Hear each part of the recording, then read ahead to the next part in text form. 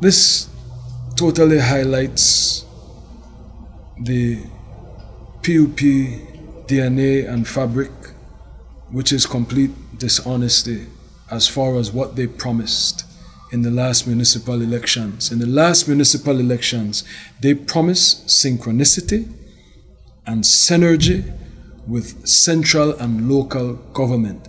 That was the pitch. You have to vote PUP now because we have a PUP government.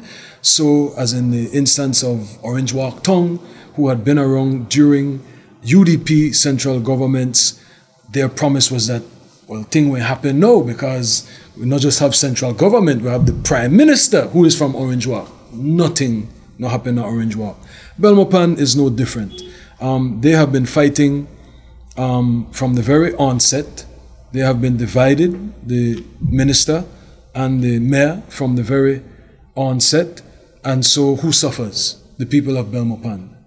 And so we hope and we have confidence that the people in Belmopan City will certainly rid themselves of the burden of a divided People's United Party, of a mayor that has been ineffective due to her battles with the area representative, and an area representative that has been a complete waste of time.